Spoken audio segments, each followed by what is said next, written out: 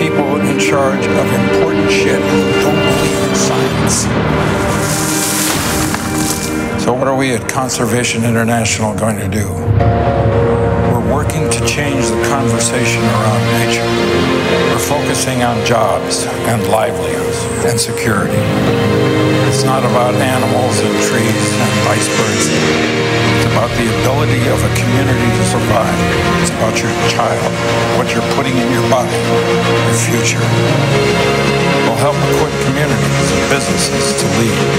Show them it's in their own self-interest to protect nature. We'll give people the tools they need to change their world. There is a new generation of leaders. I have a thought for them. Go for it. All of it. Stick with it. If we don't stop the destruction of nature, nothing else will matter. Simple as that.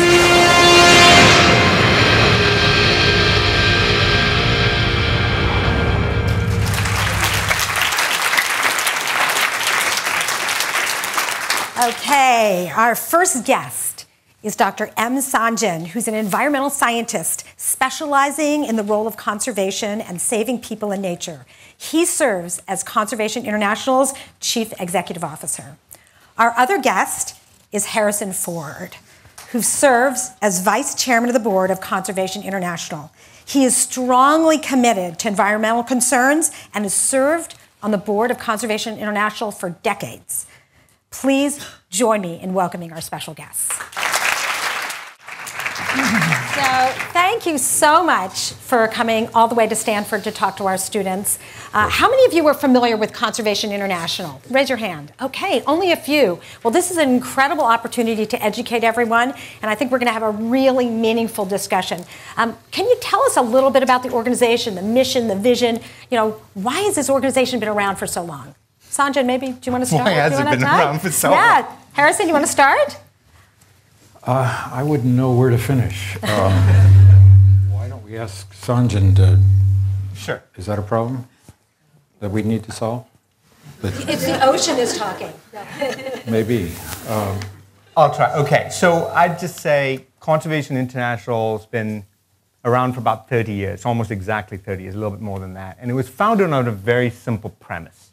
And that is people need nature to thrive. That it's in your own enlightened self-interest to protect these things, the land, the water, wildlife that's around us, because it ultimately provides everything that we have, from your jobs, to food, to medicine, to virtually the air we breathe. When people ask me what's the mission of the organization, I usually just sort of cut down to like one simple line, which is we try to protect that part of nature that is of most value to people. And it's important that I balance that out with that word that's of most importance to people. And if you ask the simple question, why not just protect all of nature, I'd be fine with that. I personally would be fine with that. But it turns out that if you really want conservation to stick, if you want it to stick in faraway places that you may never get to see, like Liberia or Suriname or Madagascar or Indonesia or Brazil, places that we work in, then at the end of the day, once our attention shifts somewhere else, we have to have created some kind of virtuous cycle that will allow that conservation of nature to continue long after we're gone. And if people aren't involved in that dialogue, then it won't happen. It will always be a niche. It will always be a hobby. It will always be something that people who have will participate in, and people who don't simply just don't have the opportunity to. So this wonderful video is really moving, but it also points out that there are a lot of people in very powerful positions who aren't engaged in this and, in fact, deny that this is a problem or want to avoid it. How do you deal with that? How do you deal with solving this problem when there are people who are really not engaged? Well, part of the way of dealing with it is to create economic alternatives to unsustainable development. That's one of the very things we started with. When I joined Conservation International 30 years ago, we had a $3 to $5 million budget, and we were picking up tagua nuts, which are palm nuts, and selling them to Patagonia to make buttons out of. And we were giving people an economic alternative to unsustainable development. And that continues to be the model that I think is most useful. So people who are involved in entrepreneurial enterprises, I think, are a big part of the solution to create new ways of addressing the issues, to take advantage of the technology to create jobs and a marketplace that helps affect the condition of nature. One of the things that's been most useful is a notion of monetizing the services of nature, putting an actual value on them, and allowing that information to generate change. We can't provide for ourselves. We don't have the technology, we don't have the capital to provide for ourselves what nature provides to us in its healthy state. Clean water from an undisturbed watershed, clean air, which we've got a very pressing need for, sources of food, sources of pollination. All of these things are the services of nature that we cannot afford as human beings to replicate for ourselves. And there are economic opportunities, and I'm delighted when I see the amount of. I saw Al Gore 2 years ago at TED in Vancouver, and he gave a talk 10 years after his first talk. He talked about how the effects of climate change, the detrimental effects of climate change, had progressed even faster than anticipated. But an even greater, even more important than that perhaps, was the fact that the costs of alternative sources of energy had come down much more. While the degradation was going on at a greater rate than thought, the costs of alternative energy were becoming less and less. So there is great hope in technology. There's great hope in the business model for change. Please. Let me add one thing to that. So I completely agree. Look, the folks right now, either in this country or around the world, who are still in denial, hope that's something good to drink, are doing so willfully. There is probably a small percentage of the population who somehow doesn't really believe it. But I think really smart business people, really smart politicians, really smart individuals, they are making a choice to ignore what's right in front of them. It is no longer a question of you don't know. It just does not ring true to me. And everywhere around the world that I travel, I see leaders in business and leaders in civil society and government repeatedly, emphasize this message that the time is now. Sustainability is a real issue we need to deal with. Protection of nature is something we really need to deal with. This morning, I had breakfast with the president of the vice president of Guyana. He's an interesting guy. He's an indigenous leader. Guyana is a small country in South America where 85% of the country is forested. And we were sitting right here, just very close to here, and he looked at the hills. He's basically looking over at the hills that divide this area from the coast. Sort of, I'd say like Woodside and the hills above that. And he's like, how is all of that still green? Like, why isn't it all houses? And I said it's the watershed for San Francisco. And it was like a light bulb going off in his head. And because that's exactly what we're talking about in Guyana with him. But what was a light bulb for him is that he just sort of thought, look, this is the richest place on the planet you can possibly imagine. And even here, people need an economic incentive in order to protect nature.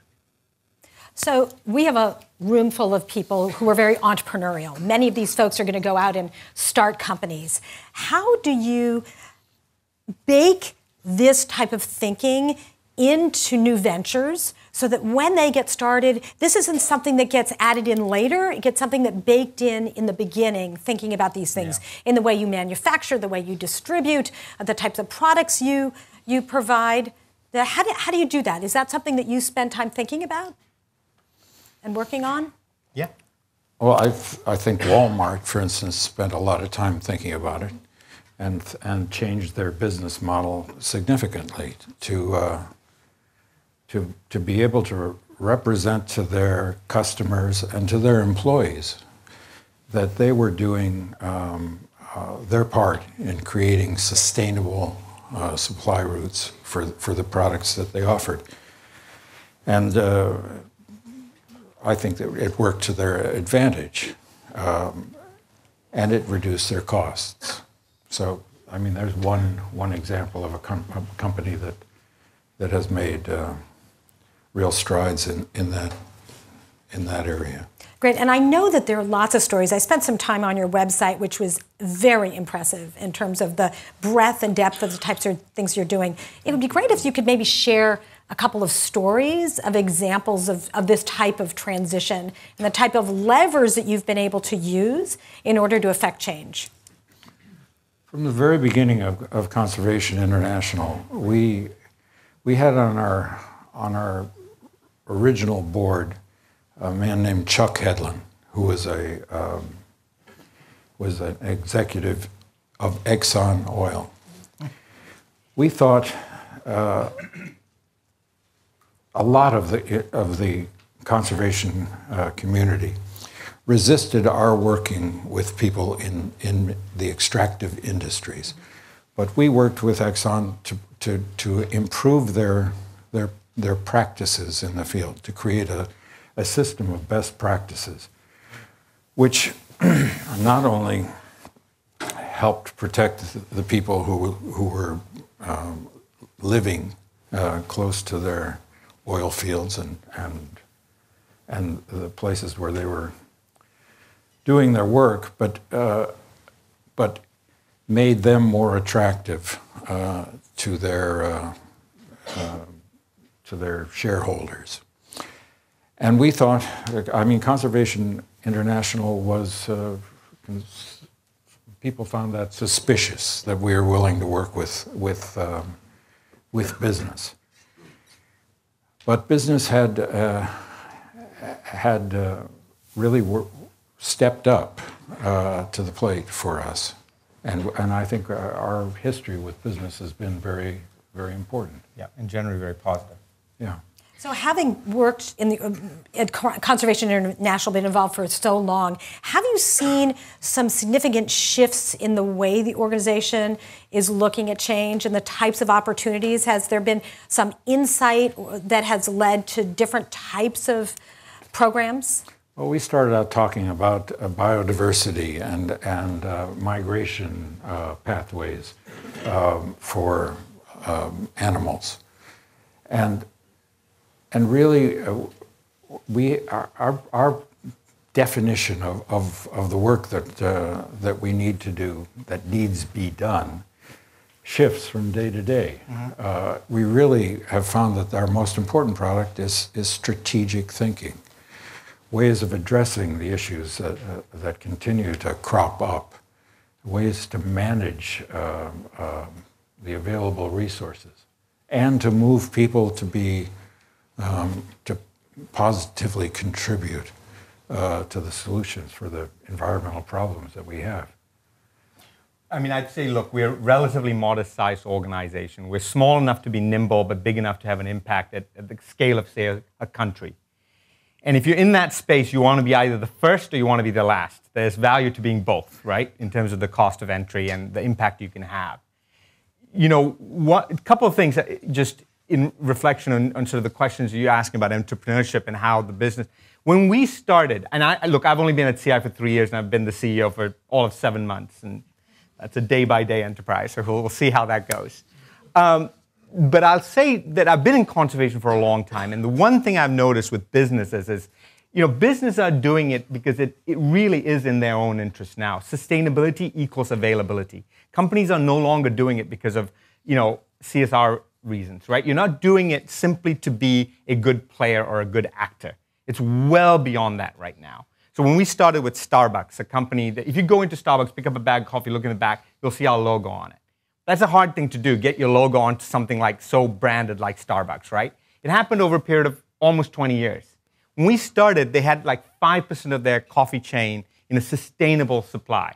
Today, it's essentially 100%. So every drop of coffee that you buy at Starbucks basically comes from a farm. We're talking 350,000 farmers in dozens of countries around the world, where you cannot cut a tree down in order to grow coffee. You have to send your kid to school if you're going to sell coffee to Starbucks. And then a variety of other metrics, including pesticide use, water use, et cetera, et cetera. Now, Starbucks is doing it partly to be a good social citizen, but they're doing it also because genuinely there's fundamental issues about land that is available for coffee growing in an era of climate change, in an era of dramatic change. So it really is in their own interest to be ahead of this. And I think Walmart and all the other companies are doing that as well. When CI gets involved in a project, for the most part, we're hopefully trying to be a little disruptive. We're kind of coming at something and starting to ask the question, like, how can we think about this project in an entirely different way and sort of step back and see if there's something fundamental we can shake that can just tip the whole thing over. There's not a lot of value in being, a player that's just going to do something that everyone else is doing, at least for our organization at the scale that we work in. So what kind of levers do you view that you have when you go into these organizations or these whole systems? Sure. Where are the places where you go, okay, if I push this button, something big is going to happen? Sure. So can I give you one story? So this is one of my favorite stories about really an innovative project that someone at CI did. So there's a woman named Sarah Frazee. She works in our South Africa office. She's worked in this program for like 15 years. We're really trying to figure out something. A lot of Southern Africa, we're talking about Namibia, Botswana, South Africa, countries like that, are heavily fenced. And the fences have been put in sort of during colonialism and then after that. And it divides land that you have cattle in and places that you have wildlife in. And the reason for that is they want to keep cattle away from wildlife because of transmission of certain diseases, like foot and mouth disease. Foot and mouth disease won't harm you or the meat you eat, but it could in fact dairy production, so they want to keep them apart. Now, what started off as a kind of a good idea of growing a local cattle industry really had very perverse incentives. Because what happened in South Africa, for example, is that the people who ended up with the land that is disease-free tended to be either white or privileged or somehow politically connected. And the people who ended up with all that wildlife land to have cattle on tended to be mostly black, mostly indigenous, mostly communities. So they have lots and lots of cattle, but absolutely no market for it. Just to put this in perspective, in a country like Botswana, you have 300,000 people employed in the cattle industry. 300,000 out of a population of 2 million. Of that, only 700 out of 300,000 have access to market. So this is a major problem. So how do you change it? You can't talk to the community about grazing better or being more wildlife friendly. A chief told me in South Africa, right outside Kruger National Park, the premier wildlife destination in all of Africa, said to me, I will care about your rhinos when you care about my cattle. So the traditional model has been trying to take these cows and doing some sort of quarantine. Doesn't work for lots of reasons I can tell you later. So what our person did eventually is hit upon a pretty brilliant idea. She created a mobile butcher shop, a mobile abattoir. So instead of moving the cattle to market, she just brought the market to the cows. So she built the machine, she built the whole thing, it's like state of the art. We have the intellectual property on it. She also created an online auctioning system. So long story short, if you go to Kruger National Park right now, you can go and stay at $2,000 a night lodges owned by people like Richard Branson. There's a fence. Right outside the fence is the poorest black community in all of Southern Africa. Right there, right next to this $2,000 a night fence. Those community members, for the first time ever, this summer were able to sell their cows into the park for those lodges that you stay in. Before that, the meat was coming from at least 200 miles away. In one case, it was coming from Norway. Imagine that. You're importing beef from Norway to feed tourists in a lodge when there's cows 6 kilometers away. So it was just this transformation that had major social impact. It's subversive what she did, right? She created a system by which you can bring that there, and now we can actually talk to this community. Now the community actually is starting to ask, okay, I get it. I get why this park actually adds value to my life, because this thing that I care so much about, my cattle, I can actually sell. I have a market for it. So, innovation is not just, in that case, there's engineering. There is kind of an online app that she created that brings all the people together for the right sale. But it's also fundamentally asking a question about justice and society and asking why is it this way and how can we tip it? What an interesting story. Thank you. And she's an amazing person at some point. I'm sure that there are so many stories like that. Yeah. In a few minutes, I'm going to open it up to questions, and we'll sort of go back and forth with questions from the audience and also questions from me. So start thinking about your burning questions here.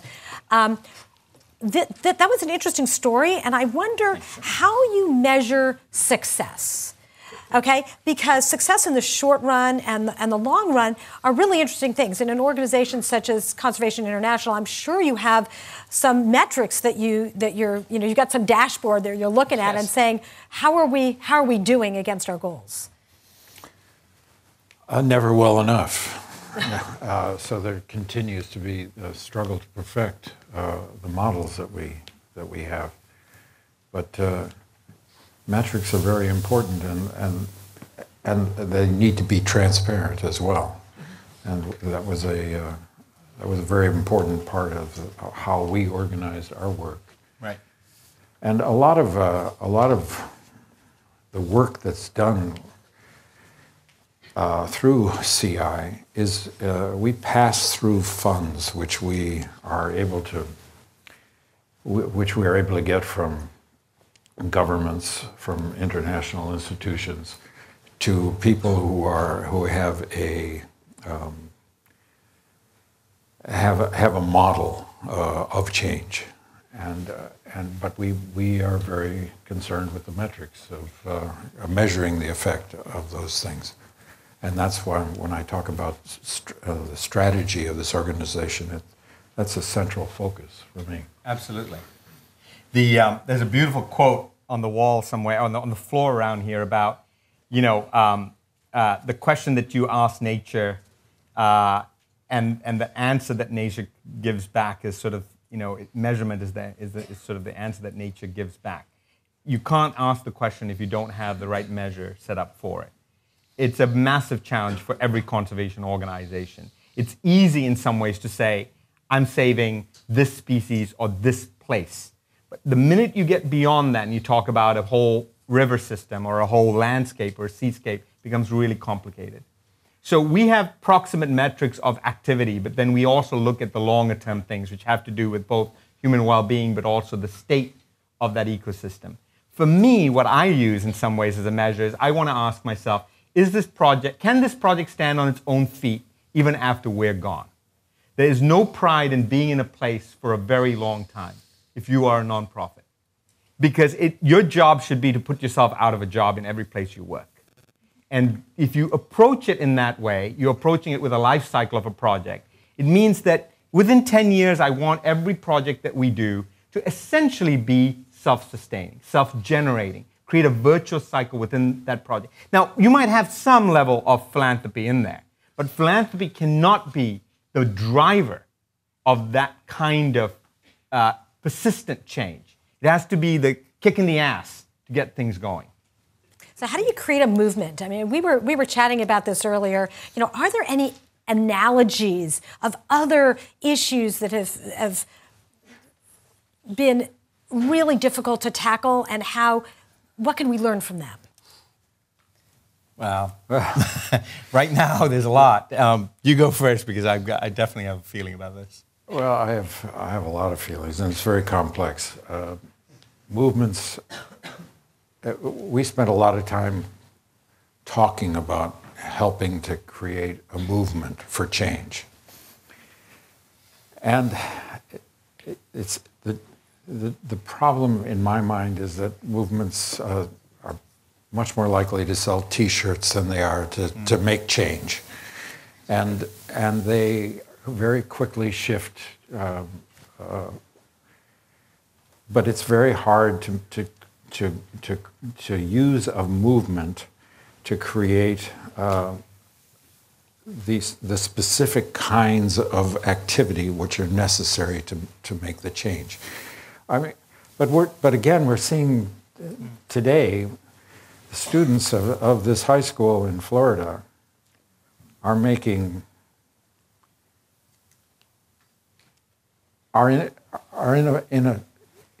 in a position because of the feeling that is part of their dilemma, part of what they're talking about. It's so strong emotionally that it cuts across a lot of resistance. And I'm seeing what I think is a moment where we may begin to address the issue of gun violence because of the passion and the immediacy of their access to the means of communication and the way we feel when we see these things. I'm very hopeful about that. So do we have to have situations like that with regard to the environment to stimulate a movement? Does it have to be a crisis? I don't know if it has to be, but the first time I came to America, I was 12 years old, and my parents brought me here on a vacation, and we went to two places, New York and Los Angeles, and that was my impression of America in the 80s, which made that basically killed my chance of coming to school in America for my parents. But I distinctly remember landing in Los Angeles and not being able to see like any of the buildings because of the pollution in the air. It was extraordinary. And now you fly in on a routine basis, and it's completely different. And if you fly to go into China, this year I was just in Beijing like a month ago. It had unusual air quality in terms of good air quality. You could actually see the buildings across the road and things like that because they've done a pretty intense campaign to get rid of coal-fired sort of heating plants in their houses.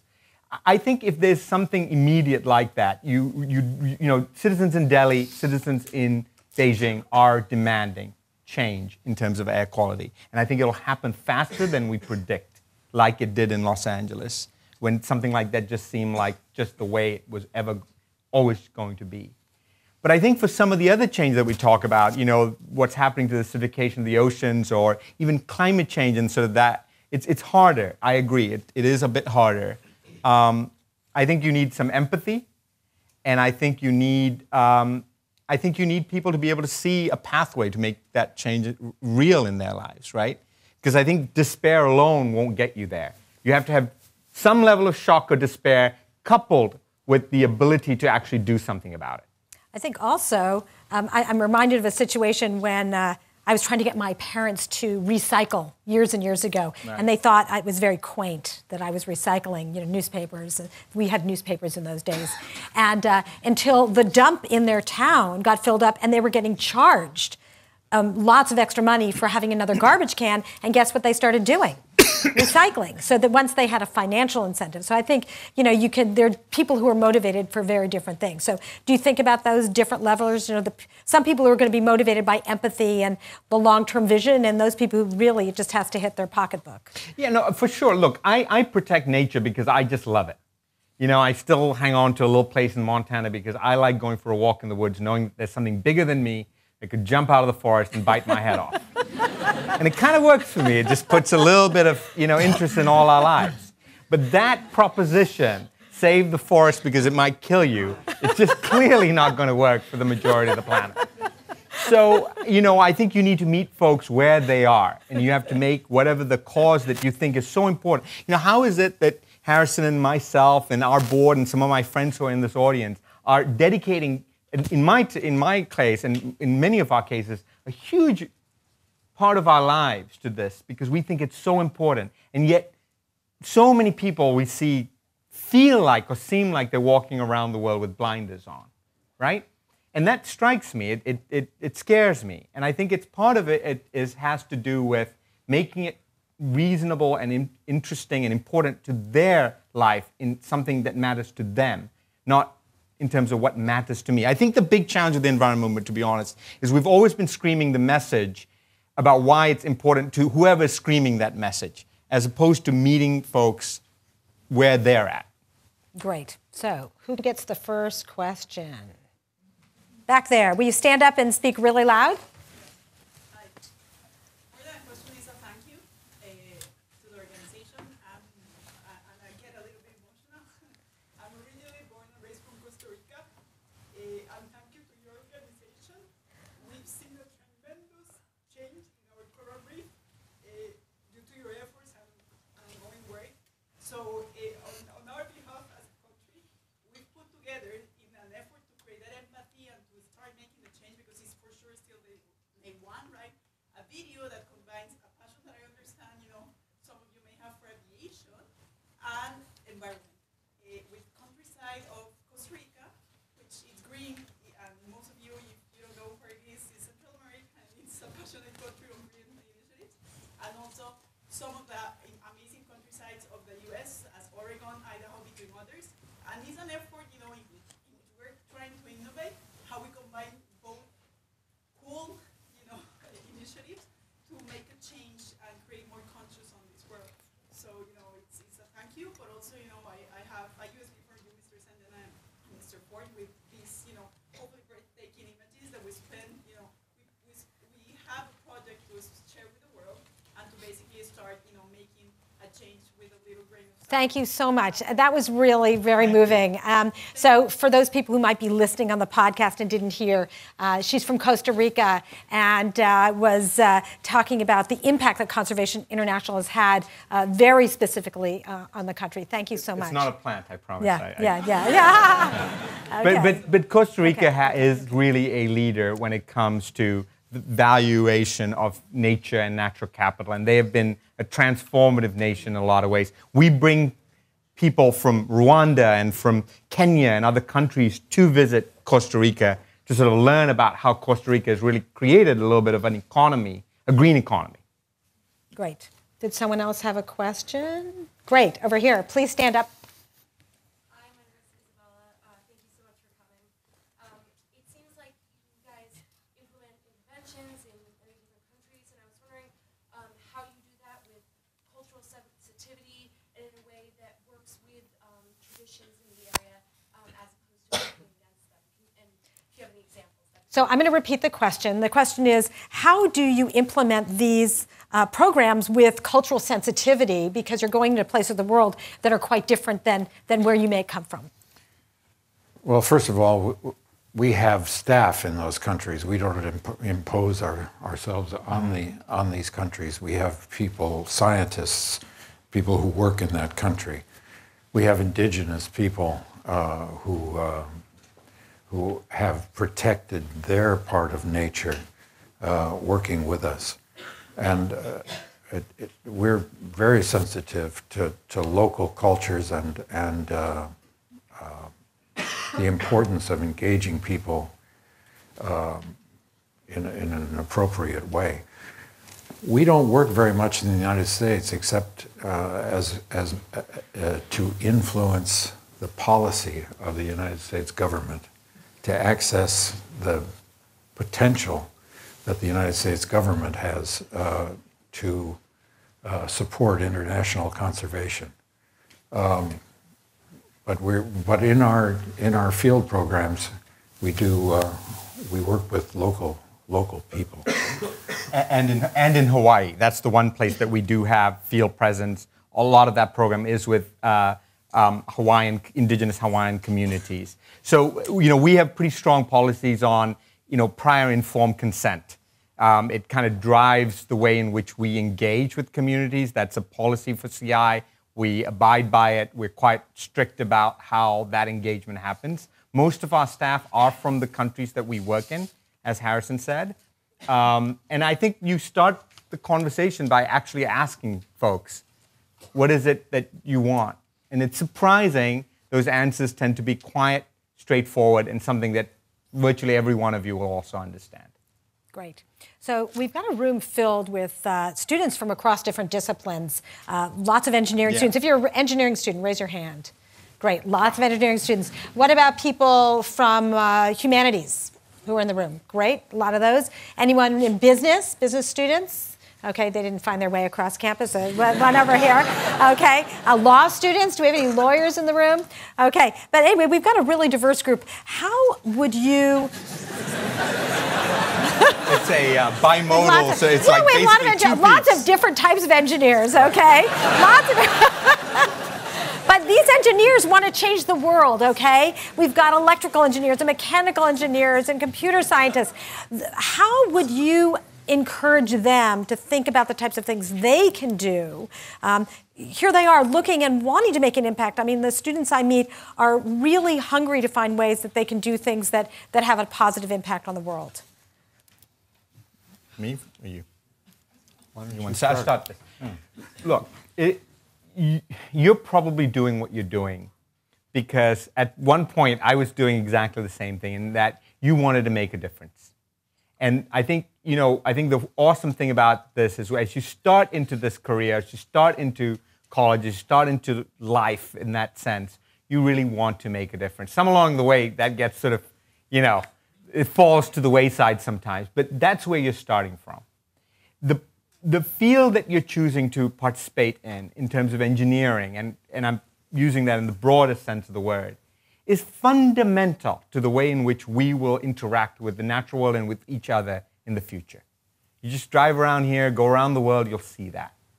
The interesting thing about it is that this technological revolution that has pretty much impacted every field, from healthcare to transportation, to how I do my banking, to online dating, to every field you can possibly think of, has not really had much of an impact when it comes to conservation. There have been kind of like only two sort of scientific sort of breakthroughs that I can think of. I can tell you what that is later, but I just don't see that happen in my field. Yet what we're doing is fundamental to life on Earth, the most fundamental engineering problem that you can really want to solve. So I think there's a huge scope and a huge opportunity and opening for people who understand science, people who understand engineering, to apply that to problems that have to do with the natural world. I'll give you one tiny example. I mean, I gave you that example of this sort of, you might not think a mobile butcher shop is what you want to design somewhere along your way, but believe me, it was amazing what we came up with over there. But I'll give you a different kind of project, right? So Philippines, the coast of Philippines was kind of wiped out by a huge typhoon that came through called Hainan. Came in 3 years ago. We went down there with engineers from Bechtel. We've had a Bechtel, it's a Bay Area company, huge engineering, I think the second largest engineering company in the world. And we talked to the community about what we could do to prevent that happening again and having this devastating impact on the coastline. And the engineers wanted to build some form of seawall, some kind of structure, engineered solution to stopping a huge wave. The conservationists, we just wanted to plant mangroves and coral reefs. And so we were at an impasse. And then we talked to the community and said, how big were the waves? And they pointed to the top of the palm trees. And both sides, the Bechtel guys and our scientists, realized that neither of our solutions would work. Because at that height, no engineered hard structure would have solved what was actually coming. So what they came up with is a hybrid design that has some hard engineered points, but also has 400 meters of mangroves that have been restored and a coral reef offshore. And working with scientists from MIT in this case, but we could have done it with Stanford as well, with the engineering school. It's a pitch to you, right? So we worked with students at MIT to really model this out. And they came up with this solution that would actually serve the needs of that community, but also provide lots of services. That's the future. And that green-gray infrastructure and that design, I think, is what will ultimately save the coastlines of the Philippines. What's interesting about that story is that it also required engineers from lots of different disciplines to work together, right? Absolutely. This was not just the mechanical engineer. They needed to have people who understood all sorts of other aspects of the environment to be able to solve that problem. Completely right. Yeah. Did you want to add something? No, I think the other component was that this was these potential solvers of the problem were convened by an organization that was bent on conservation. Conservation International organized this unification of different disciplines, and that's part of the morality of our work, is that we're not just focused on what's happening in our own backyard, but we understand that what happens halfway around the world has a great influence on us, and that we can't just work in our own backyard. We can't just solve the nearest problems. We have to be available to bring whatever resources we have to the rest of the world. What's also interesting is that you work so closely with so many other organizations, right? It sounds as though you are supporting other people who have problems that they've identified and solutions that they want to implement. What are the sizes of those other organizations? Are these lots of small grassroots organizations that come to you and say, "Hey, can you give me a few $1,000s?" Or are these, really big organizations? So paint a picture of the type of groups that you work with to actually implement these changes. Sure. So last year our budget was about $160 million, of which about $40 million went straight out to partners. So we take partnerships very seriously. We feel like it's the best way we can increase our impact without growing our organization. We don't really have a desire to make CI bigger. We have a huge desire to make our impact, 10x. And so the way to do that is through partnerships. And those partnerships can literally range from an indigenous community working on one problem around fisheries, for example, that involves a dozen people, to the government, like literally working with the state government, or with another conservation organization much bigger than us, or the World Bank. So it can really sort of span that spectrum. We have probably about 600 partners that we work with. Day after tomorrow, Harrison and I and a few others will sign a big partnership agreement with NASA on some tools that we're creating about predictive tools that will help us map out degradation of land around the world at a 250-meter resolution, which is pretty good to get global coverage on. So the partnerships can range, and the great thing about and it's fun, because one day you're literally talking to one community in one village, and the next day you're engaging with a university or a Beijing Academy of Sciences or a national government. We found that the best solutions are replicable. They can be tested in one place and refined in one place, but then they can be replicated in other areas where the problem is the same. So that's interesting. Will the same group replicate it, or do you say, okay, let's write up a little case study and then have another group take it to their region? I think what I'm talking about is refining the process, understanding the elements that lead to the problem, and finding ways to a solution and replicating that in another place. Right. And I'd admit that we're not that great at writing those things up. So, in some ways we are a secret that doesn't need to be a secret. We've done well with some things, but I think the sort of the need to solve the next thing doesn't allow us often the time and the opportunity, which is really important, to reflect on it and be able to, case study it in a way that can spread. Great. No. Can you please stand up? One of the biggest issues in my mind with conservation is the fact that we don't quantify the cost of pollution. So after September 11th, we could actually quantify the difference in air quality over New York City and the tri-state area. And when it was brought up at that time to Governor Spitzer, he said it's not a great time. Oil and gas is very expensive. We can't hit the industry and the shins.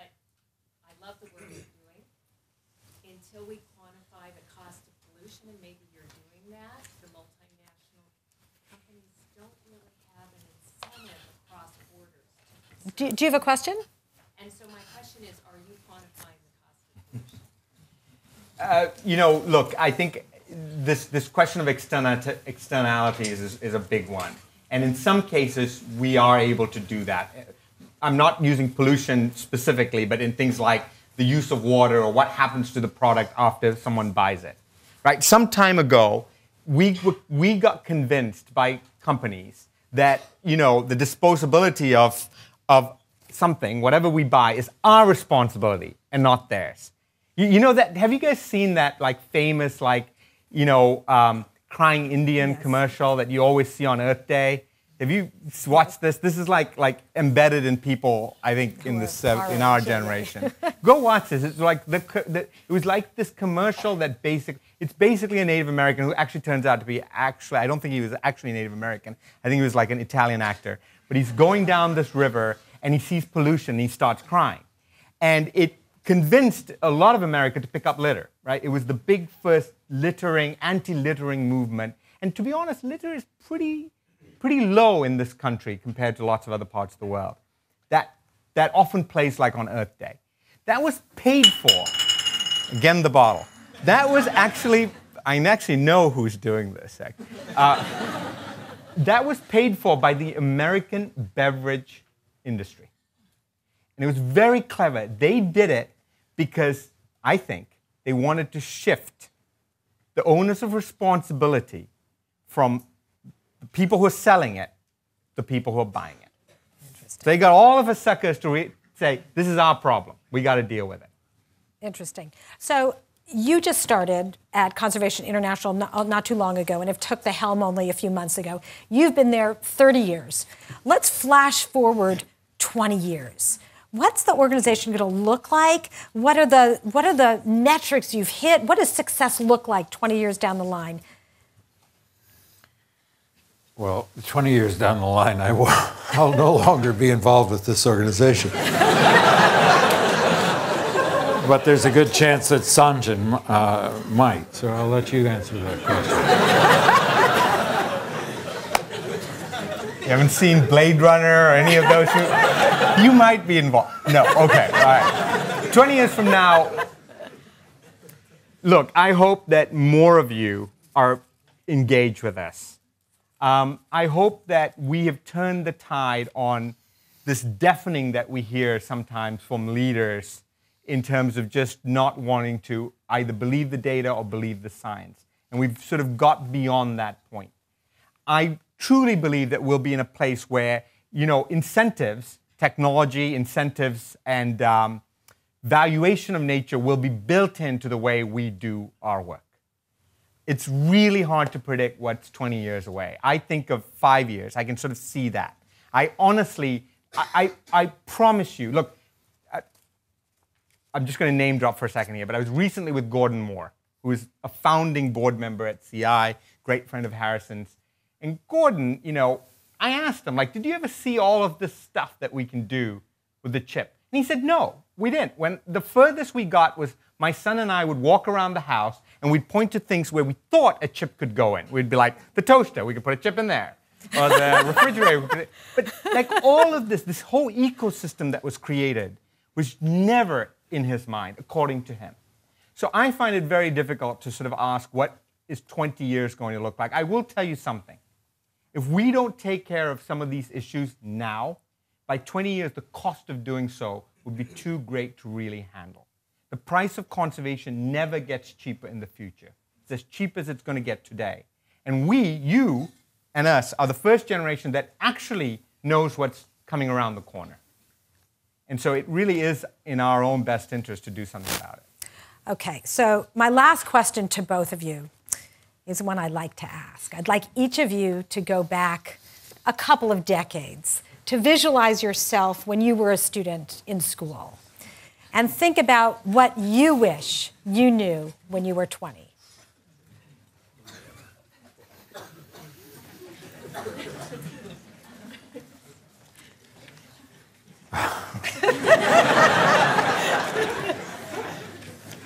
I was a desperately poor student.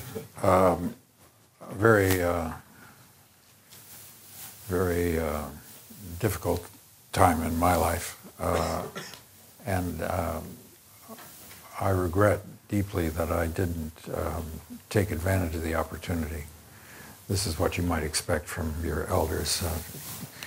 But it's true, I didn't really discover my utility in college. Towards the end of my college years, I began to understand that I had what moved me might be potentially useful to me. I found a community in storytelling, and that's what eventually became my life's work.